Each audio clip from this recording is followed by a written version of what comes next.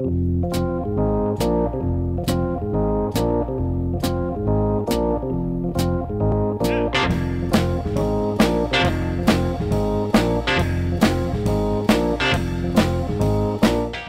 to the Two Blokes Chatting radio show on 94.7 The Pulse.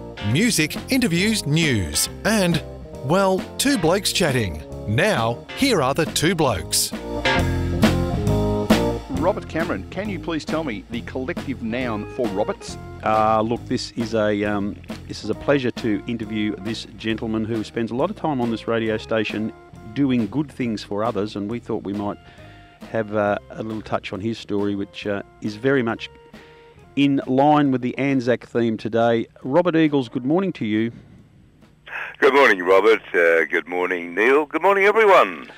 Great to have you aboard. It would be sort of a tough time for you because you're one of the people who has made the Pulse radio station very much your second home. You're here quite a lot doing a lot of stuff for others, and I know it gives you a great deal of personal joy as well, but it's still about the giving side. And with this coronavirus issue, you're sort of almost banned from the place, apart from your little stint with Dennis Scanlon on Friday mornings from 9 to 11. How are you handling the change of routine? Well, I'm bearing up to it. I've got a few jobs that I'm doing around the place. So I've got a new computer, and I'm slowly getting that into... a bit of learning time for you. Yes, a few little things like that. Now, Robert, let's cut to the importance of the day. Neil and I were talking about the difference the day has for some people. Neil's family not necessarily involved in the armed forces, so Anzac Day, while it's something on the calendar, it doesn't have an emotional effect. I was talking about how mine was a bit flippant until I'd met an active serviceman, and then you and I have, of course, had little chats about your stint in Vietnam where you really lived it. What's the day actually mean to you, or is it, because you've been so involved in it, is it just one of 365 that's the same every day? To me, Rob, it's more or less one of the 365 days of the year. But I must say this, that a lot of people, many ex-servicemen, enjoy the commemoration of Anzac Day, and I respect that thoroughly. Yeah. I enjoy having the commemoration there, but I personally don't take part. Okay, because that's an interesting question. Good morning, Robert. Hello, Neil. How are you? Very well indeed, thank you. Because I suspect for many, and again, there's no right and there's no wrong. As I was saying to Rob off air, it's clearly an important day, but for me, I don't have that personal involvement, whereas other people do. Yep. But I suspect there are some ex-servicemen and current servicemen, I suspect, who use the opportunity to reconnect with people that they've gone through an extraordinary experience with. Of course that goes on. If I was to go along to one of the marches on an Anzac Day, I'd come across people which I had not seen for quite a while. There's no doubt I'll enjoy their company and the whole thing, but it's something I don't go out of my way to get involved in. Robert, is that partly due to the fact that the event of being there has left an emotional scar on you? Well, yes. When I came back, I was in a rut, in a groove, like a needle in a record, just continuously playing the same groove all the time, and just wasn't moving on. Now, I'm moving on after much encouragement from outside, and I daren't look back, or don't want to look back, because I'm afraid of going back and back into that groove again, which is something I do not want to happen. Yeah, and while I'm reluctant to take you back into that groove, let's just say in a washover, there must have been some things that happened in that environment that even though you were perhaps told to what to expect, to live it must have been quite emotionally draining for you. There was, yes. I spent all my time on radio equipment, and was involved with lots of messages going backwards and forwards. So I knew what was going on, but also every time there was someone injured, if we were out on patrol or something of that nature, I would know about it.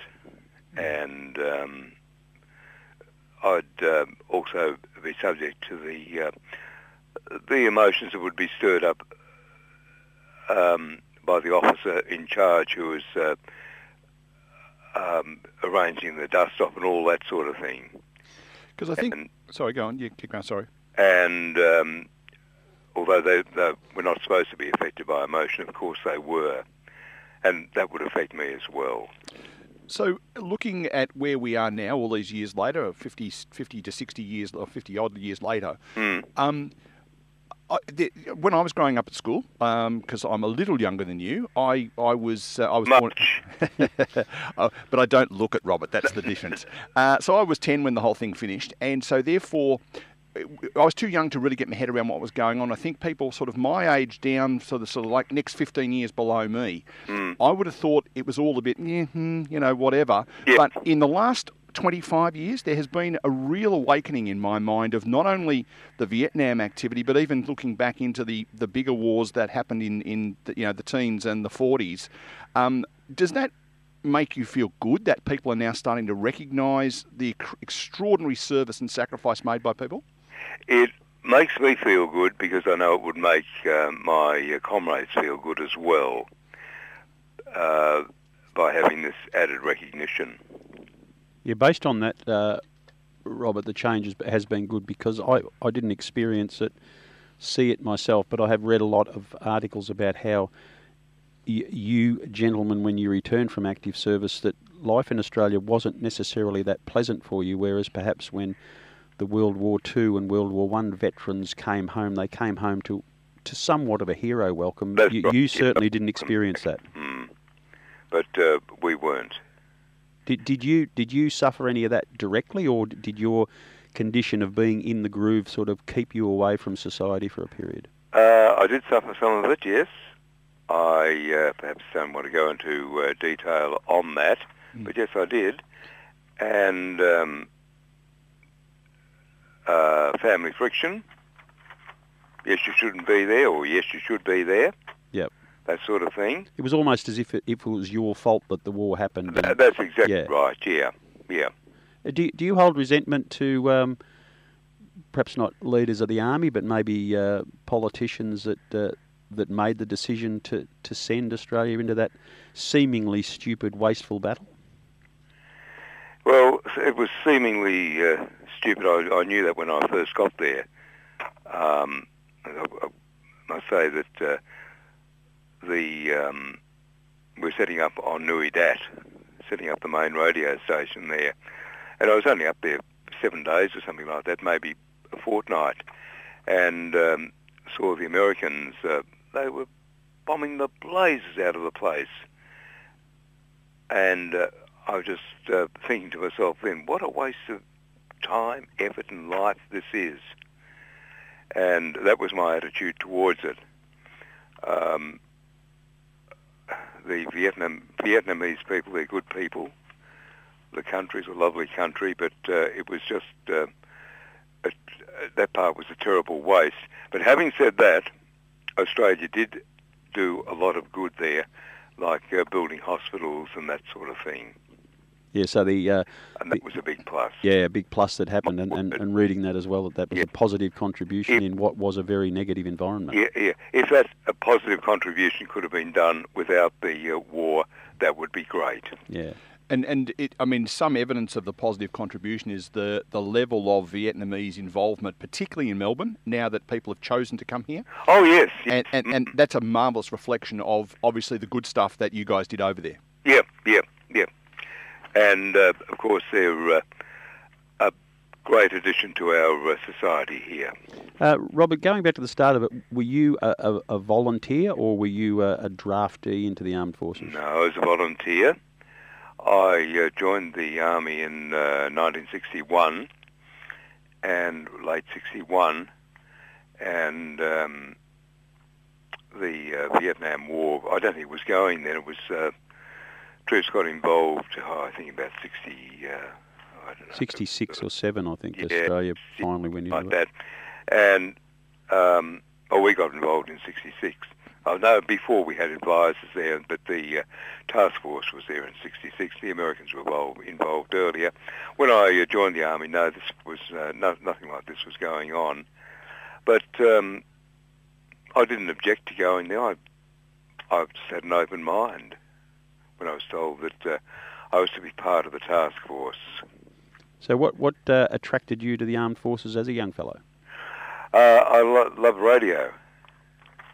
You should do some. Why do you... Yeah, I should do some, shouldn't I? Yeah, well, see, we'll put in a good word with Leo if that helps. Right. I'd love that. No, I love radio communications, radio equipment and that sort of thing, and that was the main reason for it. Well, Robert, we certainly appreciate what you've done, and knowing you as well as I do, and certainly class you as a friend, I sense that the last 20 or so years have been better for you than those when you first got back from Vietnam. And as you said, there's a lot of it you don't want to touch on, but it's good that you've come out the other side and are now making a really positive contribution to society, but more particularly to yourself. And hopefully those dark days are well behind you. I think they are. I've got to say this, that when I came back, I went to a job, and that was a job at the Shell refinery, and I stayed there for about 30-odd years. Now, all that period was reasonably dark. There was light spots through it, but it was much of this in-groove stuff. And it's only of recent times, like doing stuff at the Pulse and that sort of thing, that things have really come open for me. That's how long it's taken. Yeah, it's good that you're on the right side of it now, and we thank you for the contribution that you make to this station, but to Geelong community. It's a good thing, and it's a pleasure to have you on. It's good to hear your story. It's good to hear that other side of Anzac Day, and I'm glad you appreciate that the Australian public in general are taking to the day as they should. For sure, yes, yeah. Well, we got a little song that means a bit to you. Yeah, because Robert he's an aspiring radio performer. We might get him to introduce the song. We've got a song here by Garth Porter that you selected. I once was a shoulder. I was once a soldier. I can't even read. Do you want to have a crack at introducing that, Robert? And we'll play that song for you. Not a problem. Thanks very much, fellas, for having me on. Much appreciate that. Thanks for joining us. Thank you to Geelong there for listening to me. And a great track, one that commemorates Vietnam, Garth Porter, and a song from his Summer Love album, I think it is. No, After the War album. It is indeed. But this time, After the War, from 2018, Garth Porter, I Once Was a Soldier. Thanks, mate. My story.